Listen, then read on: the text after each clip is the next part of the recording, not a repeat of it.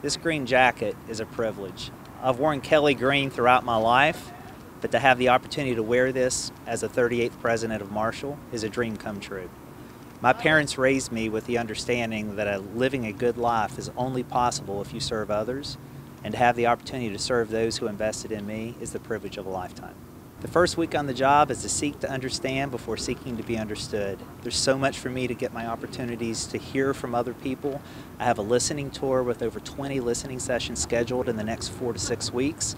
I'll have the opportunity to get my arms around some of the issues we're all dealing with right now, including the most recent spike of COVID, and making sure that we're doing the right things to protect the safety and the security of everyone that's on the campus.